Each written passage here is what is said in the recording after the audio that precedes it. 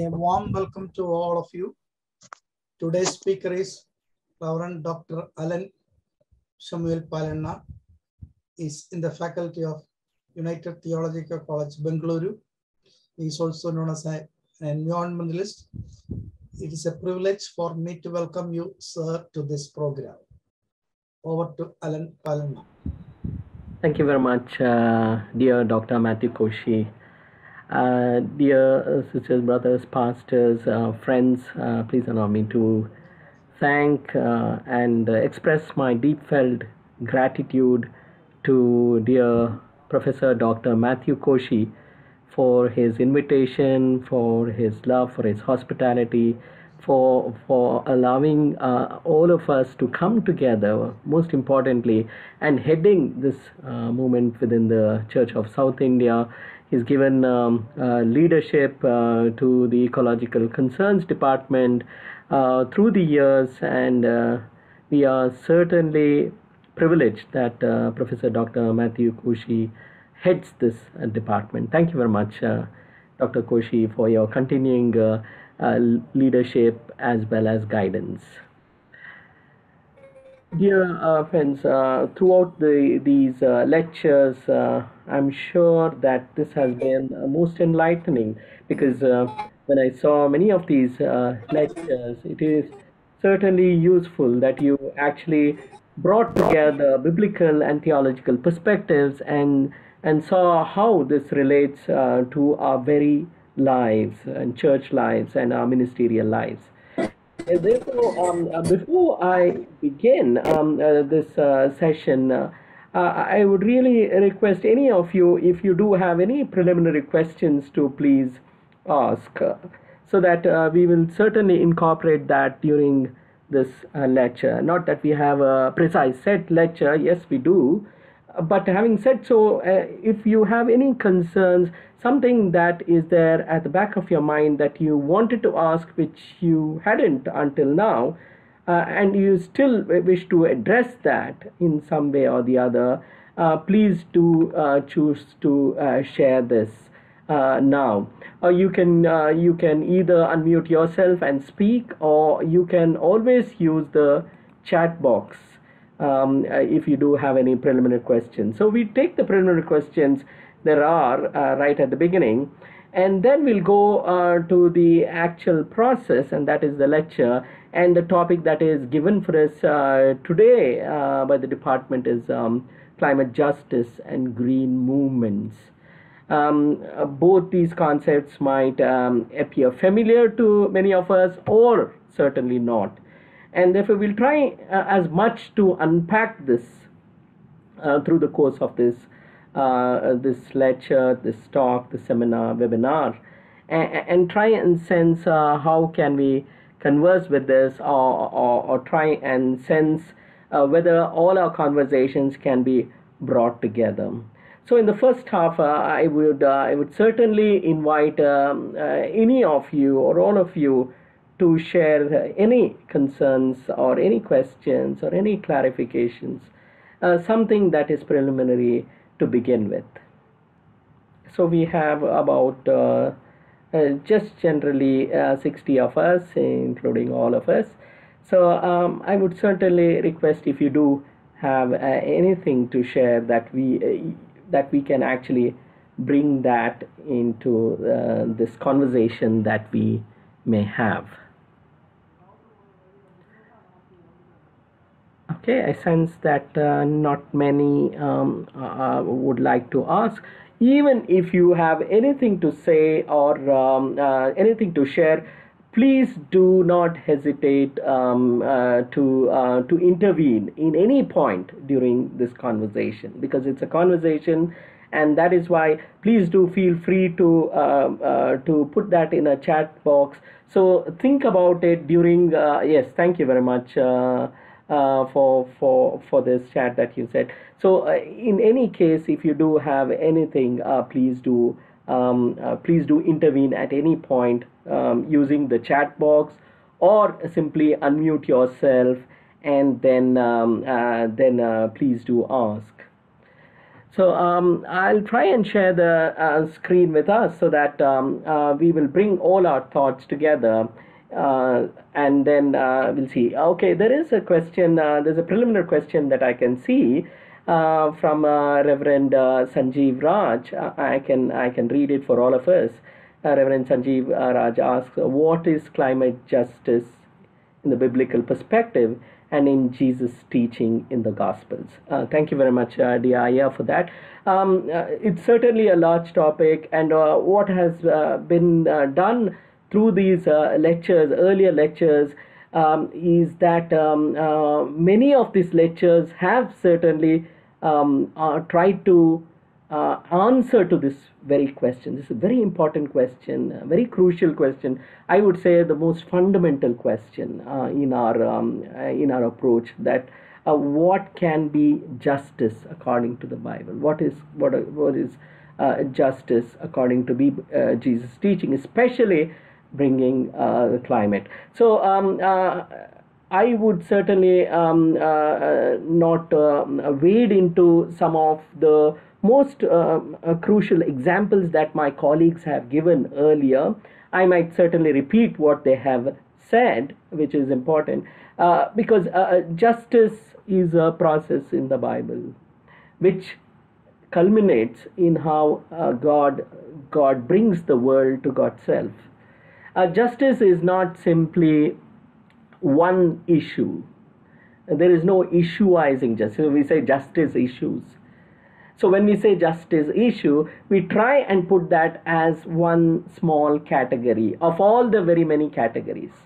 But in the Bible, in Jesus' teaching, especially in the Gospels, at least as I understand with my limited understanding, justice is the bedrock of who God is and what God does. So as the early theologians and scholars and biblical thinkers would say, that we know who God is by what God does. We know who God is by what God does. And that's why what God does in the Bible and especially in the Gospels through Jesus Christ is God does justice, especially to the climate. And there are various ways with which we can understand that. And that's how we know who God is. God is one who encompasses the entire creation. And then, as one theologian would say, God may have shrunk God's self so that creation might come into existence, because God encompasses the entire cosmos. And so if the world had to come into being, God must have shrunk God's self so that there is a space for another thing to emerge, all of us. And that's why that is what God's justice looks like. God's justice is incarnational, in the sense that God enfleshes. God is seen through God's manifestation in and through Jesus Christ. Sorry for the longish explanation to the precise question that Reverend Sanjeev Raj raised. But I thank Reverend Sanjeev Raj for this preliminary question. So if there are any such questions, please let it come, and we'll try and converse with it. I'll try and share the screen with all of us so that we have a perspective as we begin, so that we are through with this. Please do let me know if the screen does come up, or if there is any hindrance in your viewing the screen, so that I'll try and redo that again.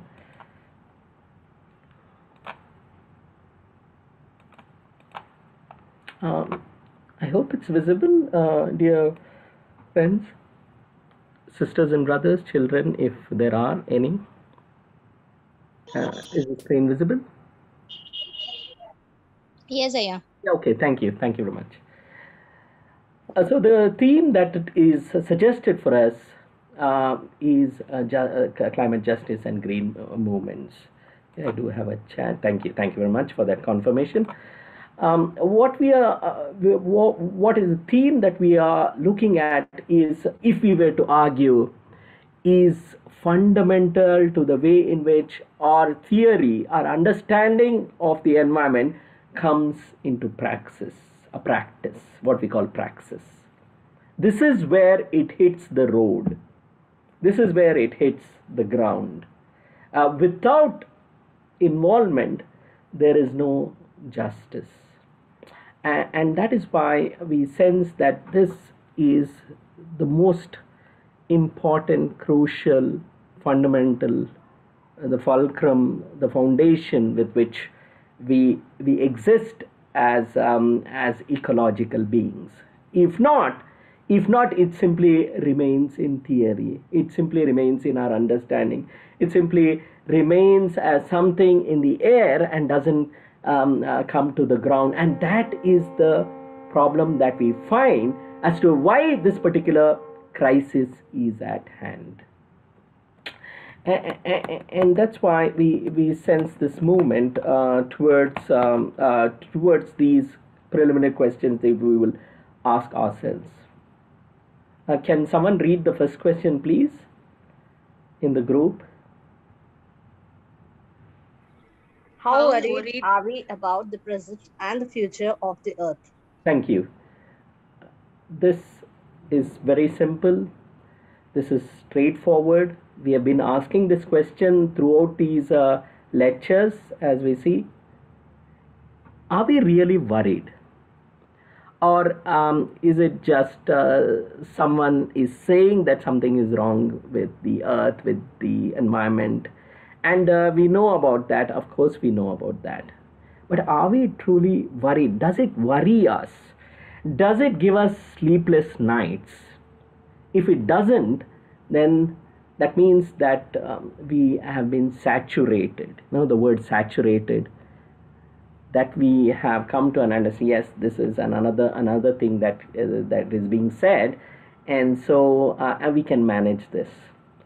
And that's why if you are not really worried, worry is something that might give us sleepless nights, as I said, something that will not allow us to live properly. Okay, that is worry. So if you are worrying about very many things but are not certainly worrying about this, the present, that is for us, and also for those who are to come, the children that we have around us, and the future generation. Can someone else read the second one, please? What is the future of eco-justice in one's perspective, regions and states? Thank you very much. So the first one leads to the second one. What is the present or the future of eco-justice? What actually is eco-justice? Do we need it? Isn't ecology enough? Why we actually bring forth another word called eco-justice? That is what we are asking. There's a question that has come on our popped up on our screen through Reverend M. Lazar, who asked, "Green movements, politics, or really service? Then what is the relevance of the Jesus movement? Is it only about politics or service? And how is the Jesus movement related to any form of green movement?" Thank you very much, Reverend Lazar. We in the second half of the lecture, we'll try and address this important question that you have posed to all of us. What is the significance? How is the way in which we understand the Jesus movement, wherein which the most vulnerable communities, the most subaltern communities, not the dominant communities, but the most despised communities become participants of the Jesus movement? And is the same movement visible in the green movement, is what we would test today. Can we find a comparison between the Jesus movement as we saw in first century Israel and the movements that we find in terms of ecological movements in the 21st century, in our century? Do we find parallels? What are the parallels? Why should we actually strike that parallel between the first century Jesus movement and ecological movements, green movements, where people participate in conserving nature, in highlighting the dangers, the crisis of the earth, are there parallels is what Reverend Lazar would hopefully wish to ask. If not, Reverend Lazar might certainly clarify. You're most welcome, Reverend Lazar, when we come to the second part of the lecture. So these two questions are important for us as we understand how we put things in perspective. I always put this up for all of us, that many of you are pastors here, and I'm glad that we are all colleagues here. And we have always studied when we have sensed the New Testament concept of the house, what we call oikos. Oikos means a household in the Bible, and oikos is the same word that that actually finds echoes, reverberations in all these three words. When you say economics, it's a secular word now, but if you look at it, it comes, the first part is oikos. You see, ecology, and ecumenism. All these have a part within the same word called oikos. They all emerge from this very word called oikos, which means household. So what does that mean for us? That these three words are interrelated. How is it interrelated?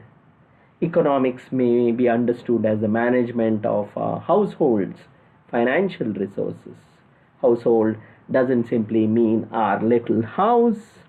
Household also means an enlarged space, a space that can encompass the earth itself. So economics is a way of managing that.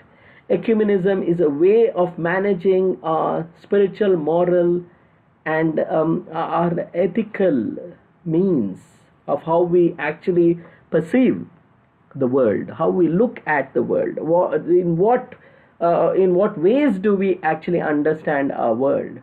It is through the way in which our morals, our ethics, our spirituality is conditioned, is shaped, is molded, and that is what we can sense. Ecology certainly is sometimes seen as the management of the household's physical resources. The one word that we need to be very conscious of is the word resource. Now, when if you open any social studies books of of schools, and you open it, and then you see the section on quote unquote natural resources of the world. Okay, what do you find? What is written generally? What are the children learning in the schools? Okay? That all these are natural resources. Okay? When we say natural resources, which means that we have access to it. Okay? It's basically, very many times it's about water, it's about metals, it's about certain soils, it's about all those things that somehow help human beings, that are supposed to give human beings the right to live and the right to exploit. And that's the problem with the word resource, natural resource. And the first problem is that it is as if it is a bottomless pit, wherein which we can take as much as we want. A resource simply means something that is not finishable, which cannot be finished, which goes forever and ever. Resource, resourcing, which is not the case. As we see now, the so-called natural resource has its limits, which means that it cannot go forever. And when we are consciously forever using the word natural resources, we are duping ourselves by actually putting a limitlessness to the earth, a limitlessness to what the earth has, so that there is we can go on forever, which is not the case. The earth has its limits. What is inside within the earth has its limits. And how do we know that? I'll give consciously examples within the global south as to what is happening. It's important to look at other countries that are around us, especially in the global south, as to what is happening. I am just checking the chat as well. I just saw the chat. Thank you. Good evening to you. So when we sense this, let's take the example of Zimbabwe and the ecological crisis there. This is from a 2014 review. It's almost very many years that has happened. But one natural disaster that I wish to point out, I'll try and underline that right here. If I have the, just give me a moment. I'll just use the highlighter to highlight some of the points that are there. There was what we call a Kobe Mukorsi disaster. It did not get much headline around the world. None of the global southern news makes headlines around the world. But this is important because what we are looking at is there is a clear divide between, as you see, I'm trying to simplify things. Please consciously stop me at any point where if it becomes more monotonous or in some way that is not being communicated. So please let me know about that at any time. What we are looking at is there is a clear divide between the global north and the global south. And within the global south, we are to be aware as to what is happening around the global south, because it has implications to how we live our lives right here. And many of us certainly are part of the global south, or all of us. So what is happening in Zimbabwe is what is happening across, including India. And that is why I give these relevant examples. And so this is the Kobe Mukosi Dam, and you can read about this as to what happened. And since there is no time, I will not specify on each of these cases as to what is happening and continues to happen across the world, which, as I said earlier, does not make any headlines. Why should it? Because it's about people who are vulnerable, who are marginalized, and these news are not quote unquote newsworthy. It's not newsworthy, and that's why it's not reported across the world. But the devastation that it is causing to the people around is unimaginable. And what is happening in this dam has repercussions, has an implication to all of us living elsewhere. When you look at Zambia and the ecological crisis, we find that the Kabwe mining sites have very many times higher cases of lead levels, as we see, and fatal to children. This is just a small case, and this is being replicated, which means that it is happening all across the global south, and certainly the global north will get affected one way or the other. Why we are saying that is that we need to test at some point even our children's blood levels. Today we find today that even if we test our own blood, I'm not trying to fear monger here, I'm not trying to create a fear psychosis around us, but I'm just trying to sense how it has come to affect even our own lives, including our own individual lives. So if you are, the recent studies have indicated that if you are looking or if you are sensing our own blood levels, you find the presence of microplastics within our blood streams. Microplastics have entered our blood streams. And if that is the case, and that is why certainly it is not maybe one of the causes of a lot of heart ailments, because clogging our artery systems. And therefore we find that that is exactly what is this, the Kwabwe mining site. So if you, I'm deliberately avoiding some of the mining sites that we have. You can sense what it is to live in and around it. And then we go to Madagascar, and how the slash and burn agriculture has increased there. This is from the mayor's report of 2000. It has increased certainly. And if you look at the depleting forest cover of Madagascar itself, you would see what happens when we come to 2089 or lesser or earlier. I'm deliberately taking the less known countries that we are looking at. And once I just wrote the word Tuvalu on the class board and asked the students to tell me what it meant. Tuvalu, Tuvalu, Tuvalu. I'm not, I won't embarrass you and ask you what it means. Some said it is a towel, tal. Is that Tuvalu? Is that towel? Some said it might be an animal. Some said various other things. But few guessed that it is actually a country. I haven't heard of the country. Some of you may have heard about that country. It is a country in the world map. We hear about dominant countries, big countries, always on the news, but we don't necessarily hear about countries which are constantly sinking because of the rising sea levels.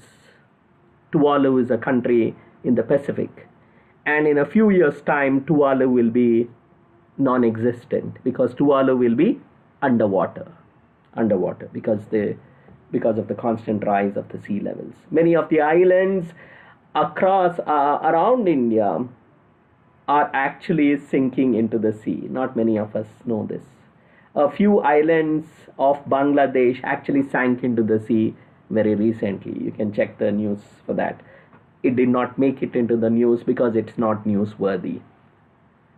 But it is important that constantly, if the sea levels are rising, one country after the other will certainly sink. I'm not giving you again a worst case scenario, but it is actually true. When you come to India, we would sense, we'll start from the capital. Okay?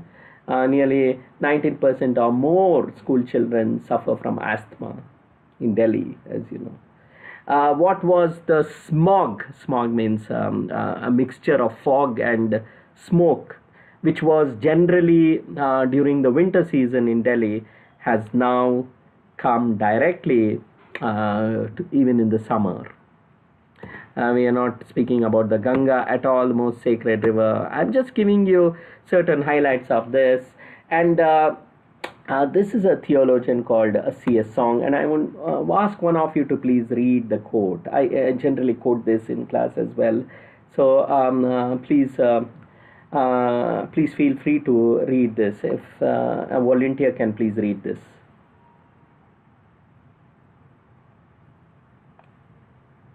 As far as I can see, Christian universities and churches in Asia, old and new, are standing on the crossroads, carrying business as usual with no viable alternatives. Thank you very much. It's a reminder for all of us that that C.S. Song is saying that we are carrying business as usual, which means that though everything is going haywire around us, we have somehow chosen a safer path, something that has insulated us, covered us all across, that we are carrying as a C.S. Song says, business as usual, and providing absolutely no viable alternatives. It's about theological colleges because C.S. Song precisely says Christian universities. It's about theological academies, churches within our own places. We are not able to conceive.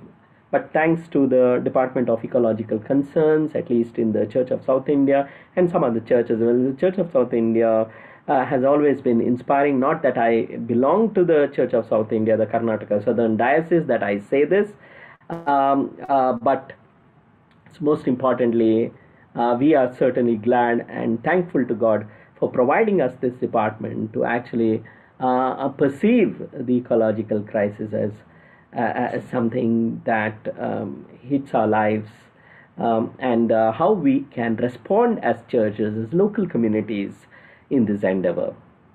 And so we need to constantly listen to the prophets of our times to actually sense what exactly is happening.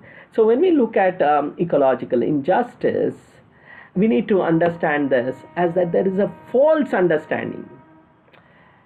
There's a false understanding that somehow we are immune, that we are protected from climate change, and nothing will happen to us.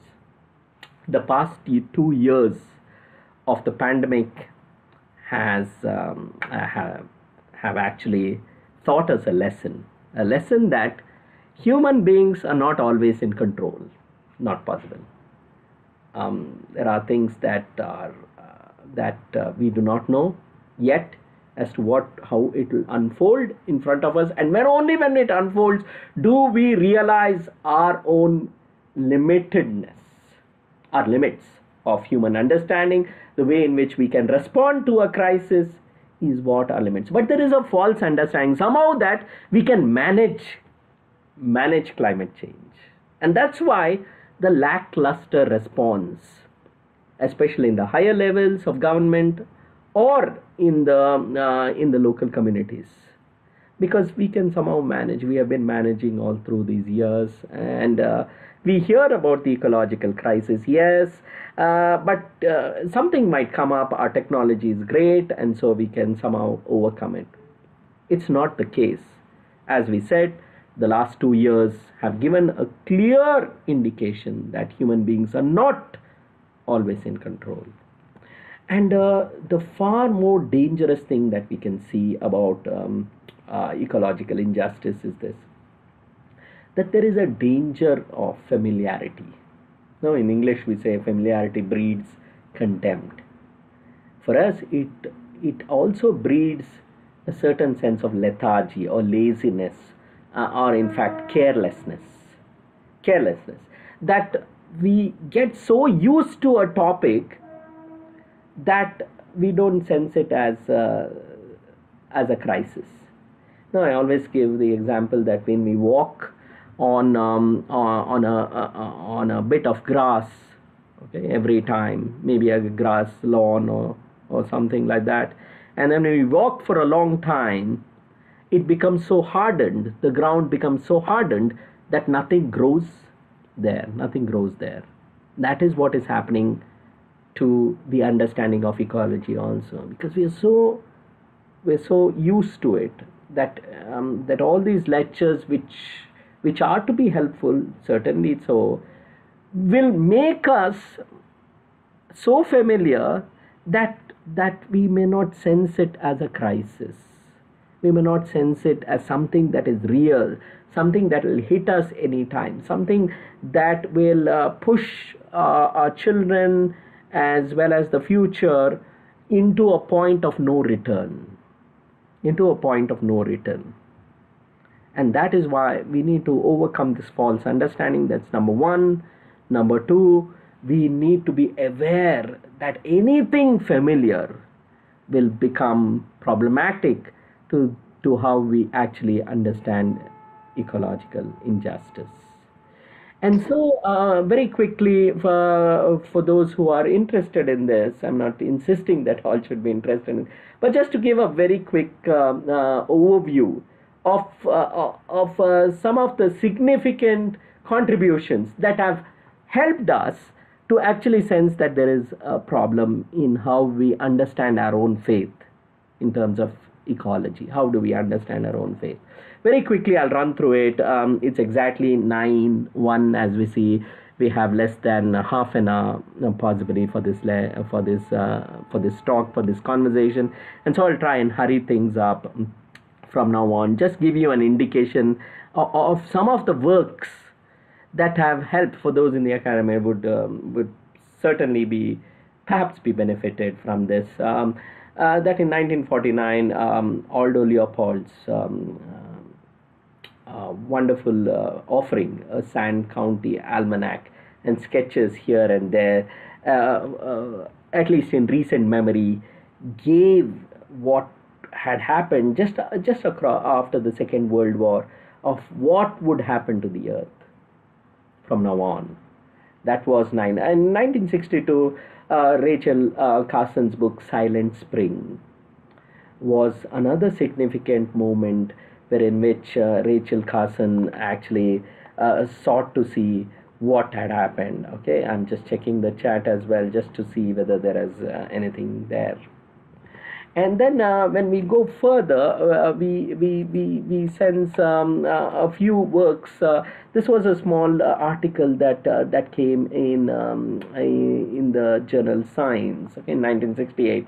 Gareth Hardin, who actually looked at how the commons, anything that we hold as common, for instance, water and air, these are common holdings, would become highly privatized, would actually become so privatized that even possibly the air in the future may become metered. Just as how we have metered water and other natural means, even air might be subjected to a particular rationing because of the we are not, as I said, dreading a worst case scenario. That's why these are important, because if we pass a particular point, as I said, that is the point of no return, and before that we need to sense what the others had warned us much earlier. We began in 1949. We have other sources who have been warning us earlier as well. And so and what we need to understand is that the environmental crisis is not simply economic or technological. We look at the environmental crisis as air pollution, noise pollution, etc., etc. That's how we perceive it, and it's right to do so, certainly right to do so. But what we try and do is that we look at it as a product of science, as a product of bad technology, as a product of our human intervention, which is correct, which is wrong. But much more than that, we need to understand that basically ecological injustice is a moral injustice, a spiritual injustice. And if we do not connect that, we would sense it or put that, okay, elsewhere, and say that someone else is doing, some industry is doing that, or some other big manufacturing company is doing that, which is correct, no doubt about that. We need to hold them accountable as a moral and a spiritual crisis at hand. And what we are looking at is that there is an evacuation, as we say, of divine meaning. What is this evacuation of divine meaning? When we take away divinity out of anything, it becomes non-existent. I'll try and explain this particular way of looking at it. When we were children, many of you might remember. Let's consider this. Let's say this book, for that matter. Okay. So when the book would drop, or if our leg would have touched the book, we would actually take the book and somehow ask forgiveness or something like that and keep that. Okay. Because we associated divinity, a small sense of spirituality, to a thing. We know that the book may be non-existent, but yet if our feet touched the book, or if the book fell, we would actually pick it up and give a sense that we respect that particular book. Why we would do that? We associated a sense of spirituality to that. So when you take away that spirituality, it becomes a thing. It becomes lifeless. And that is what has happened to the environment as well around us. Ecological injustice begins as a spiritual injustice, as a moral injustice, because we have not associated divinity to the environment around us, which certainly our foreparents did, as we see. They associated a sense of divinity to these. And now, since it has become simply objects, and when anything becomes an object, it can be thrown, it can be done away with, it can be used, misused, and abused, because we have evacuated divine meaning out of that. And that's why we need to understand this deep sense of disenchantment with nature, how we have looked at nature as lifeless. And so C.S. Lewis has said so beautifully. Can someone please read it for us? Yeah, go ahead. Please unmute. The stars lost their divinity as astronomy developed, and the dying god has no place in chemical agriculture. Thank you.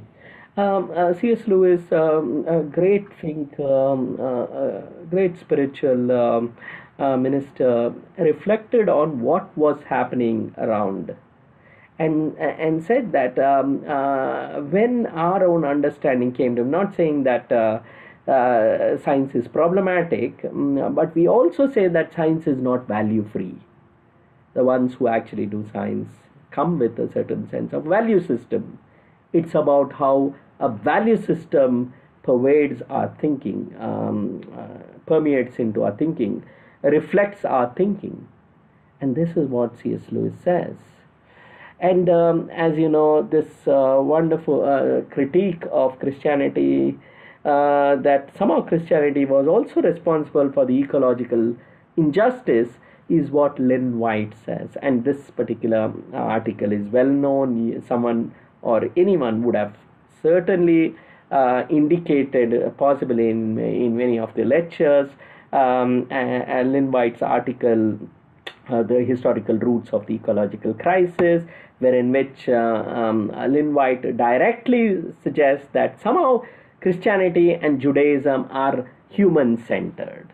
Human beings as the center of creation. And that's why somehow Christian theology is responsible for ecological injustice, the environmental crisis.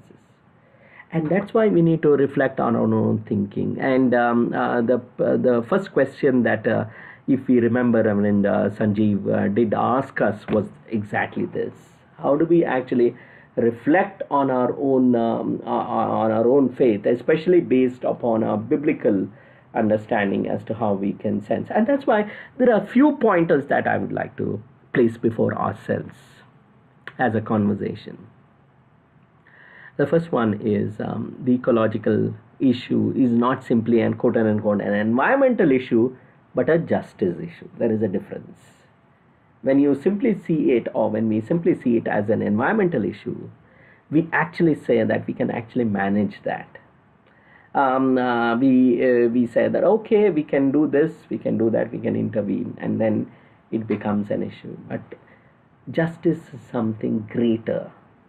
Justice comes to a conversation when there is actual injustice against a particular entity, and in this case, it is the environment. And if it is a justice issue, then what happens is that someone will be the accused. We are speaking in legal terms now. Someone will be the accused. And who's the accused? Human beings stand as the accused. Not simply human beings, one group of human beings. Let us consider that. One group of human beings who control vast fortunes of the earth are guilty. And that's why we are bringing this aspect of justice as a legal issue, not simply as something that can. And another shift that we need to make is our discourses about climate change. We need to move towards climate justice. What's the difference? Climate change again is academic. Climate change is something that is data based, and then we can simply view it as that. We will not sense it that something is to be done. That is where climate justice, we need to shift our discourse from climate change to climate justice. We need to shift our discourse from sustainable, quote unquote, sustainable development to sustainable life. Sustainable development is a good concept, but we need to know that it's a dominant concept coming from a group that stands to gain from such a concept, because development is not sustainable. And this particular word, this particular concept is a brilliant concept that has been given to us, and it actually masks, it hides the environmental crisis, because we can do any development and it can be sustainable. Sustainable development can be seen as an oxymoron, which means that two conflicting words brought together. And that's why we need to move away from any forms of sustainable development, though it may have prospects, no doubt about that. But we need to move towards sustainable. We need to also move our discourse from stewardship to possibly kinship and partnership. Stewardship has its essence. There's no doubt about that. It has biblical roots. We are truly grateful to all the thinking that has happened in terms of stewardship. But critics have pointed out that even within stewardship, there is a sense of hierarchy. There's a sense of hierarchy that somehow we can care for, we can manage, we can actually oversee. So there is a sense of hierarchy in this word, and we need to move possibly away. I'm not saying that we should. This is part of a conversation, that whether it's a time is there to actually think of kinship, where there is a bond, a blood bond between us and creation, though not in the literal sense, but certainly in a deeper sense, partnership. And we need to possibly further the discourse. If we are conscious about ecological injustice, if we are conscious about ecological justice, we need to further the discourse from mere tree planting to recovering biodiversity. There is a difference. Tree planting is good. Tree planting is certainly something that we are to do. But what the industries are doing is they are actually taking this path for their own gains. They are basically saying that give us. I'm just trying to highlight this particular difference. Give us 1 acre of the forest, of this particular forest, and then we'll actually plant trees for, let's say, 100 acres. It's a good deal if you think about it. For 1 acre of forest land, someone is planting 100 acres of trees, which is a good deal.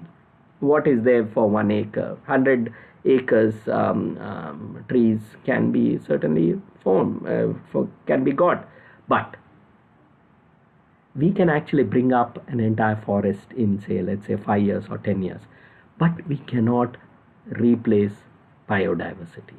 We always say this. We cannot replace biodiversity. For biodiversity to come by, it takes millions of years with these small cycles, environmental cycles that have happened, which have contributed to what we have now. That's not possible, and that's why tree planting, given that we actually go further into tree planting, no doubt about that, but we are to conserve. We need to stop ways of destroying biodiversity. And finally, that's where we begin from. We need to sense the perspective from the most vulnerable communities, subaltern communities, people at the margins who actually speak about injustice. And that's why we need to decenter our epistemology. That's the last section of our lecture for today. It's just gone past 9:15, 9:15 is the time, 9:16 actually, and that's why we just have a few minutes more, and I'll try and speed that up right at the end. That there is a knowledge violence against subaltern communities, which means that one part of the knowledge of ecology has been deliberately stopped, and another part, which is more dominant, which is more stronger, is being given for us in terms of our understanding of the environment, so that the world's richest can survive, can continue to plunder the earth. And that's why we need to shift the knowledge system about our ecology. And that's why firstly we need to sense that there has been a knowledge violence against the most vulnerable communities. And this knowledge is not simply cerebral knowledge, as we see. It is about a lived experience of the most vulnerable communities. And so all across we need to sense environmental racism or environmental casteism. And we need to deliberately hear the indigenous voices. And even as I speak, I know that I come from a point of view of privilege. Privilege as being an ordained presbyter, perhaps, in the academia. And even as I say, I am conscious of this. With great humility, I come to this sense that what I am trying to do is simply share the knowledge that I have received from the most vulnerable communities that we seek to serve. And I'll try and push this further very quickly. We need to sense that indigenous communities are more likely to live near polluted environments. Always, if you look at any point of, I gave you the example of India and elsewhere in the global south, you would find that indigenous people are the most affected, and they're more likely to live and the front line of the ecological crisis. We might have our own nicer and safer spaces as of now. I don't know how far it will continue, but someone else is in the front line of the ecological crisis. And we need to critique the dominant ecological consciousness that we often hear. And that is, generally the sources that we choose to articulate ecology come from dominant communities. Let us consider that. And that's why we need to ask this: why is this ecological consciousness in these vulnerable communities not taken into consideration? Why are they consciously avoided all across the world, including India? And that is why, finally, green movements are important. Because green movements are wherein which subaltern communities see, sense. And that's why there is a critique of any of these class, caste, gender-based narratives.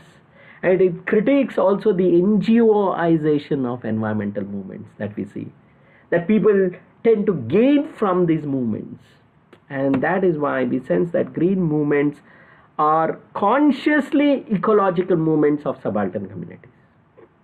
I know it's a strict definition that we are giving ourselves, but this is one point that we can take home today. That green movements are those movements that we consciously, precisely identify as movements coming from vulnerable communities, which highlight the environmental crisis. Let's be clear about that. If all the other lecture things that I've said earlier have confounded you or may have not been very clear, this is something that I would like to emphasize very clearly. That the environmental movements are consciously subaltern movements. So I give examples of that very quickly. The Changara land struggle or the Chengara land struggle, ongoing Changara land struggle in Kerala, farmers' protest that we saw in Delhi can also be seen as a movement.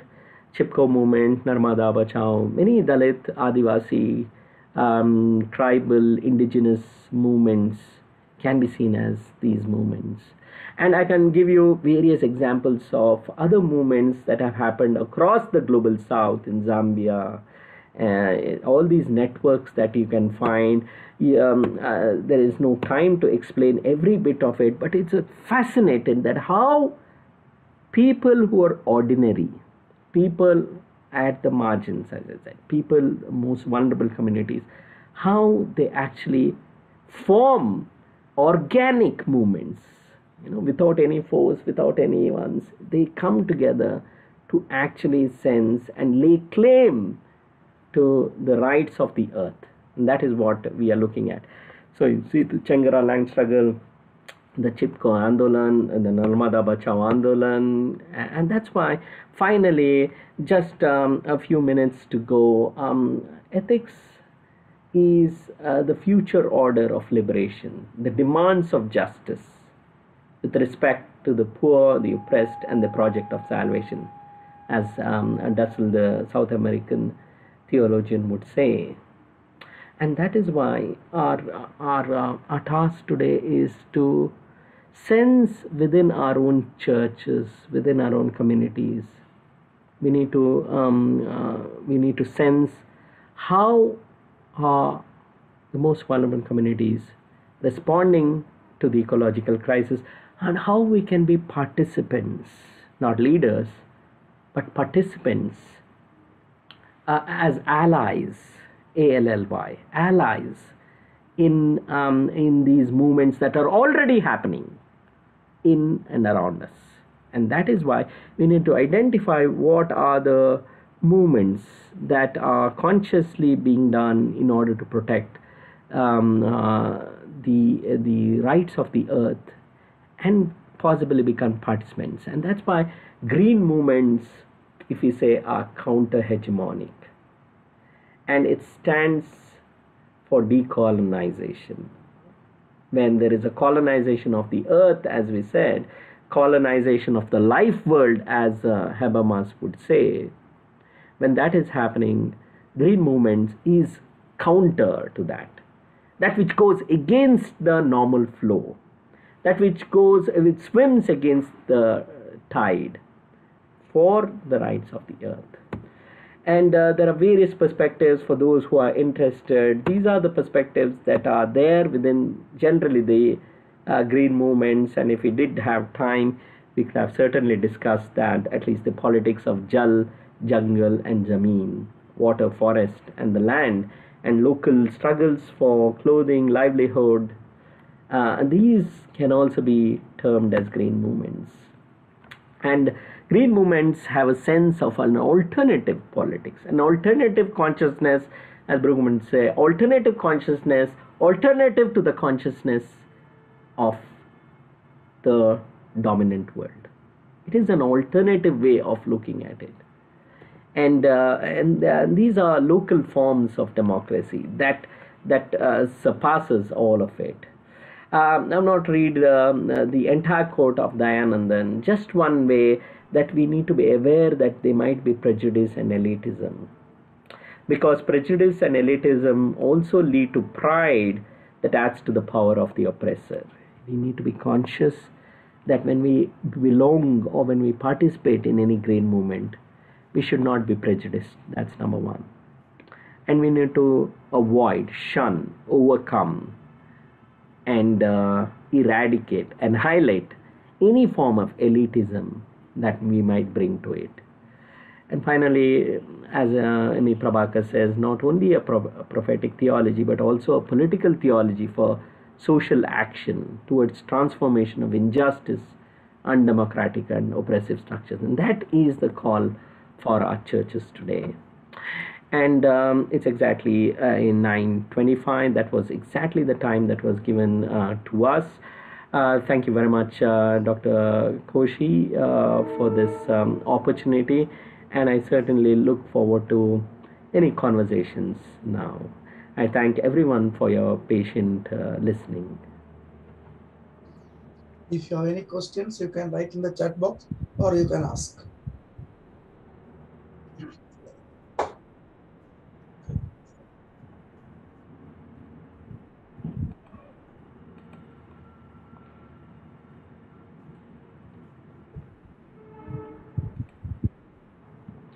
As our friends gather their thoughts, please do form any question that you have, and then start writing, or you can please unmute and you can ask.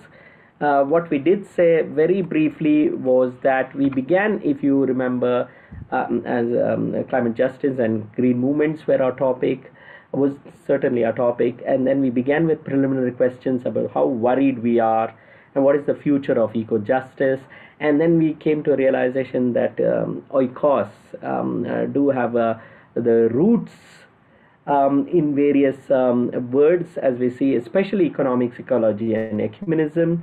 And then we saw the ecological crisis unfolding in the global south, and we did come to India as well. And then what we did was we came to a quote by C.S. Song saying that we are somehow carrying business as usual with no viable alternatives, and we came to an understanding of ecological injustice, if you remember, that there is a danger of familiarity. And yeah, thank you, Dr. Georgina, for for your good words. We were looking at how our false understanding has created a certain sense of immunity to our understanding of climate change, and there's a sense of familiarity which we need to be aware of. Then we saw very quickly the roots of the ecological crisis through an understanding of eco-theology from various sources. Then we sense that there's an evacuation of divine meaning. That somehow the environmental crisis is not simply economic or technological, but it is certainly moral and spiritual. And that's why our faith affirmation is important as to what our understanding of faith is in terms of an ecological consciousness.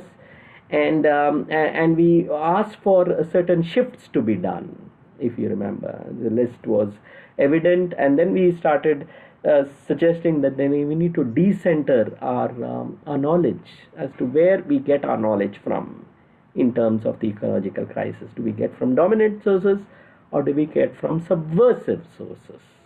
Something that we have not heard until now. And that's why green movements are important, because that is where we sense the voice of the earth, the rights of the earth, becoming real, becoming literal, that which we can actually sense and participate as allies. And we gave ourselves example of certain green movements that are happening around us, and we need to be part of these movements. Thank you once again. So please let us know if you do have any. Okay, there is a question that we have. Thank you very much, Ms. Hemalata, for that. We have a question from Ms. Annie, if I might read it. When we speak about climate justice, how do you think environmental justice differs in an upper class neighborhood versus poverty-stricken or indigenous areas? Since I feel that this upper class people is the reason why they live in polluted areas, polluted places or peripheral places. That is true. What you are sensing, Ms. Annie, is what is happening around us. I think the way in which you actually put this together is what we are sensing. You actually put everything in actually a nutshell, and I thank you for this perspective that you actually brought us in. Green movements and subsequent question that you have actually asked is this: does this green movement help them? Green movement is a justice movement.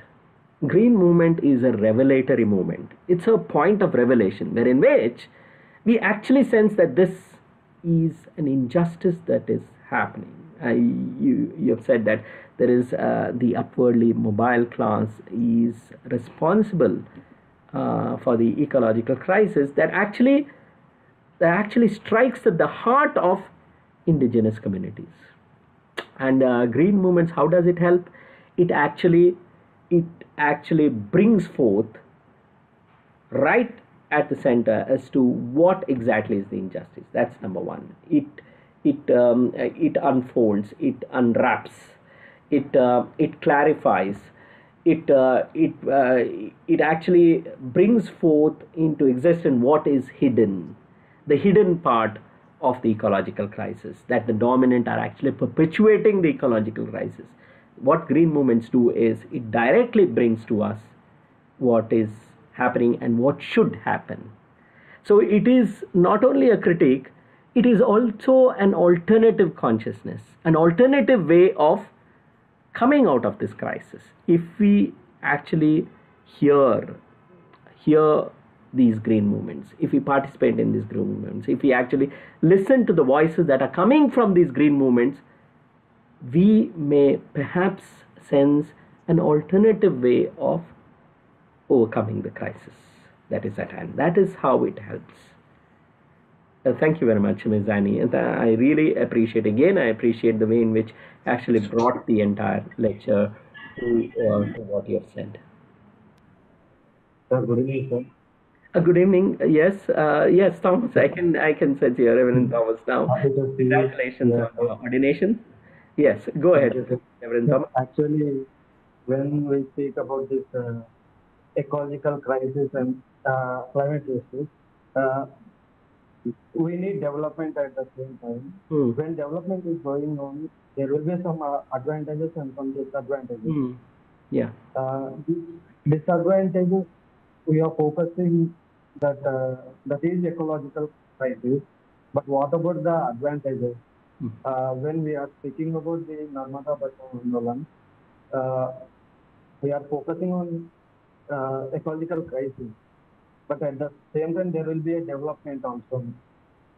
In what way we can take this? Thank you very much, Thomas, for that question. This is exactly the debate. Can we avoid development altogether? All that, especially the fact that we're actually using technology right now in order to converse here, is certainly an irony, isn't it not? That we are actually saying that we do not need development, and then we might contradict ourselves. Now, the problem that it comes is that when we look at the merit part and the demerit part, what we call the advantage and the disadvantage, we need to sense who does it advantage and who does it disadvantage. Who are the ones to be disadvantaged the most? Who are the ones, what are the ones that are disadvantaged the most? Let's take the issue that you have actually raised, very pertinent issue, the NBN, the Narmada Bachao Andolan. We ask this fundamental question: who stands to benefit from the dam? That's the first question we have to ask. Any project, any development that we sense, the first question that we are to constantly ask: who stands to benefit, and who stands not to benefit? Who becomes disadvantaged for that? In the Narmada, crisis that we see, the most disadvantaged would be the indigenous people, as you know. As much as the dam levels rise, more and more swaths of indigenous lands are taken away, and they are the ones who actually are contributing to this land takeover, but they don't get anything. And the worst thing that is happening is the so-called relocation is the most disastrous of all that we see everywhere across. Relocation is not relocation at all. There's no compensation at all. Even if there is a compensation, it's not a compensation that we can actually sense, where the entire life world is taken away and you cannot compensate that. And Ms. Hemalata has suggested, my opinion is that's why sustainable development thought for engineers cannot be avoided altogether. Yes, indeed. The only thing that we are to make this point is that sustainable development is a good concept, no doubt about that. But it has actually shielded many of the anti-ecological movements that have happened. in the name of sustainable development. It's a fair word. It's a safe word. It's a safe concept. Because as soon as we put the word sustainable as an adjective, everything is fine. Everything is fine. Everything can be justified by simply smuggling the word sustainable. But we need to see how it actually acts on the ground. One more question. Yeah, thank you. Is there? Yeah, I'm just trying to, that is Ms. Hemalata's question, I would think, because of this concept of sustainable development. I'm trying to sense that sustainable, the very adjective, can shield many of the industries from accountability, actual accountability. And that's why we always say that there needs to be an ecological audit of sustainable development, an ecological audit of anything that claims to be sustainable, Yeah,